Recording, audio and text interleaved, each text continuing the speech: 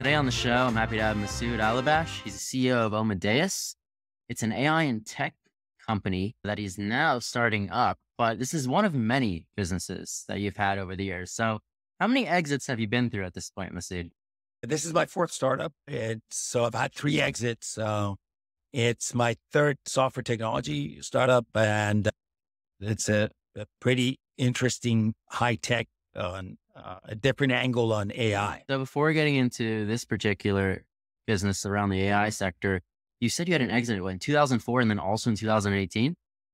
Correct. I was actually at an exit of one of the software companies I started in healthcare that was focused on selling information systems to college health centers. And the company was called Medicat. It's still around today. It was purchased by a private equity, and Medicat is still the number one provider of healthcare systems to all the universities and colleges around the country. And in around late 90s, as I was developing that company, I started another company during the internet times. I had some ideas about my background is computer science and electrical engineering. And so I had some ideas about distributed processing. So I came up with this model, then built a company around that in the healthcare space, but focused on physicians. It's the kind of technology they called cloud computing today. It was about building applications over the internet.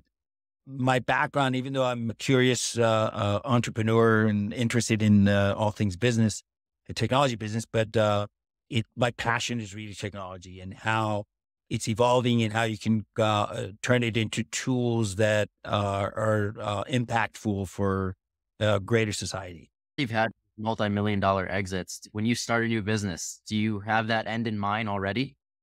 Yeah, it's interesting because when you're younger, you're like, honestly, you're thinking about success in terms of financial success for sure. But as you gain those marks, your sight changes. Of course, the financial success is important. And if you don't make money, you're not going to survive. That's just oxygen for every business. Cash flow is oxygen for any business. But your goal becomes really much more. For me right now, I want to make a much larger impact as I have before. And the current company is about 3 years old, and it's a very big idea. And we're pretty convinced this is going to be a unicorn. This is a multi-billion-dollar opportunity, and it's going to impact every piece of software that you know. And the projections we make is that, okay, I tell you, every software that's right now in use in every corporate setting, whether it's HR or electronic medical record, some sort of manufacturing automation software, they all need to be redesigned, rewritten. That's how impactful it is. And if you think that's less impossible, surprising, no, historically, we've done it twice already. We did it back in the 80s, started when computers were very intimidating and hard to understand and hard to program. We changed our model of programming from just these old text-based stuff. A lot of your young audiences never heard about this. Maybe they should look it up. But a lot of oldies like me remember how tough it was. Computers were only usable by computer people. But then the graphical user interfaces came in, and we rewrote all of our old software to make it pretty and usable for the average person, as you see today. And we did it again during the internet times. We moved from local area network type of software architecture to what they call cloud computing today. And we ended up having to write all of our programs for this new platform. And so the way we see AI and the success of AI is popularized by large language models like GPT and a bunch of other tools like Cloud AI, which recently beat OpenAI's ChatGPT on every measure just a few days ago. The utilization of these tools are, I equate it to sniper shooting, like tools here. It's great. Let's just summarize this. Let's do all of our frequently asked questions, push it in there and replace some support agents.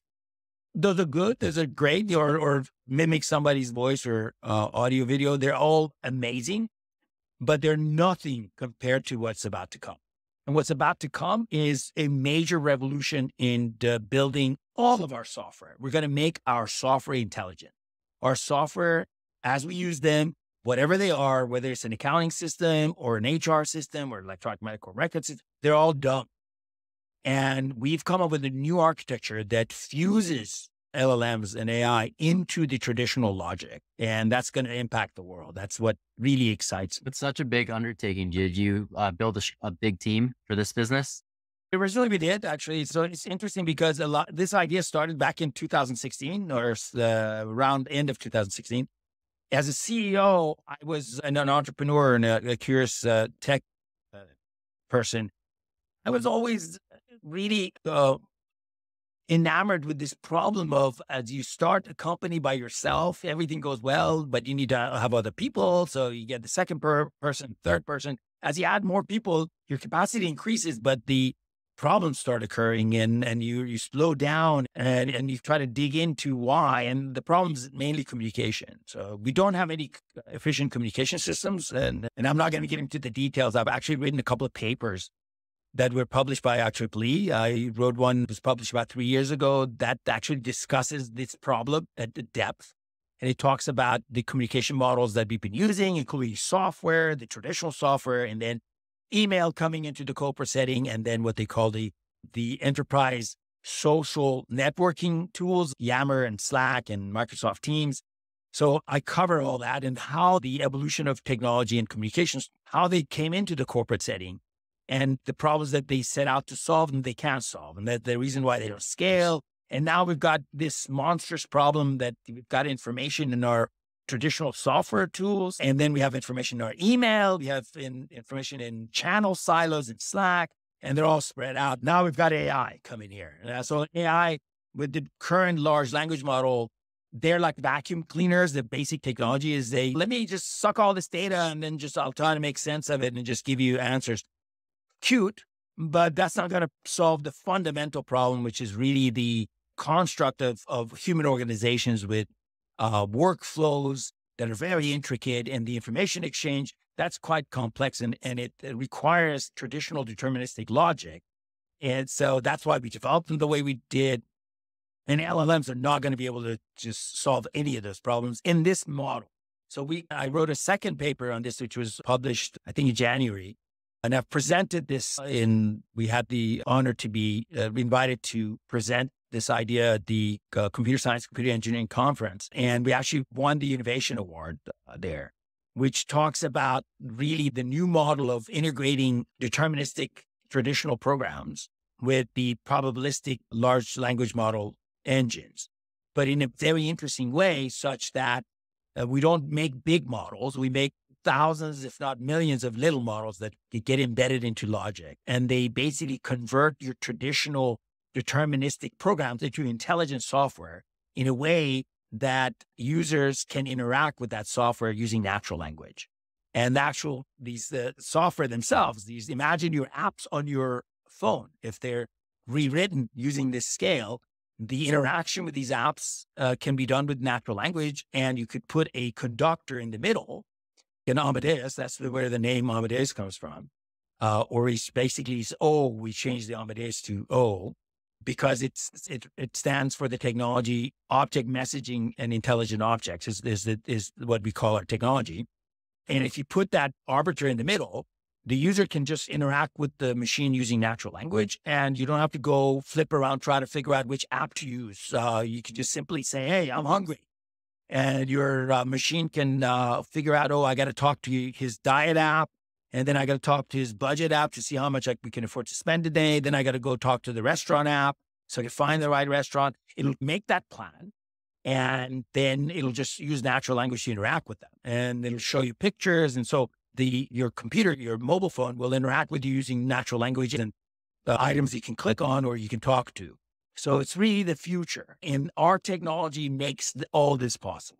So you've actually assembled a team now within these 3 years. You have a team of over 30, right? To get this built out and really execute.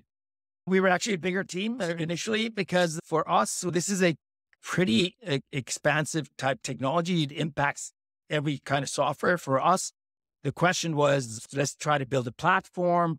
We actually we had a much bigger team and we spent about a year trying to build a platform. And I realized this is too complex and too big for us at the time. So we did what every startup has to do a few times. We pivoted. It's a favorite Silicon Valley term.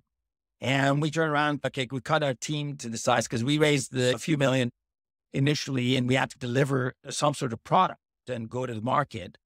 And we decided that the platform is too complex and too early, and it requires a lot more resources. So we focused on building just one application using this technology. And the kind of application we built is the one that I always dreamed of as a CEO of my previous company, which we had over a couple hundred, 200, close to 250 people. And we were building cloud-based technology software. And there was no one tool that you could manage the entire production process and integrate everybody in, like your marketing, your salespeople. So we would use Jira to manage the developers. My marketing people would use Asana, and we had Slack and Yammer, different departments. And we had written code to integrate all this stuff together, and it still didn't work. We cobbled everything up together. It moved things along. And this is what, by the way, this is what every company is doing today. I just drew the picture of every software technology company of a good size.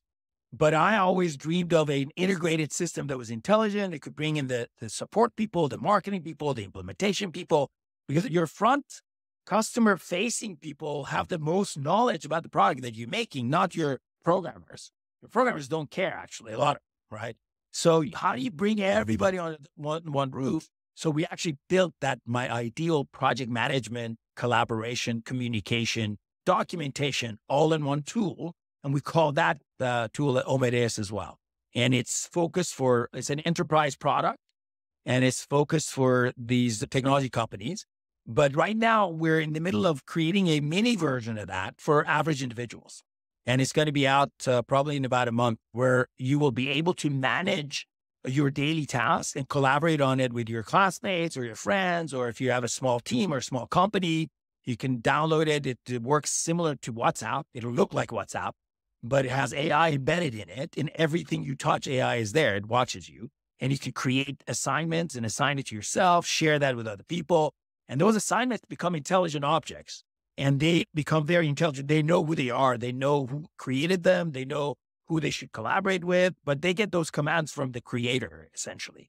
So you end up with these intelligent entities inside your WhatsApp, if you will. But it's an amazing tool that once it comes out, and your audience can go to our website and sign up for it. And when it's ready, they'll get an email and they can try it for free. That's amazing. Is this already out in the enterprise, at the enterprise level? The enterprise one, yes. Yeah. The enterprise, we just finished our piloting.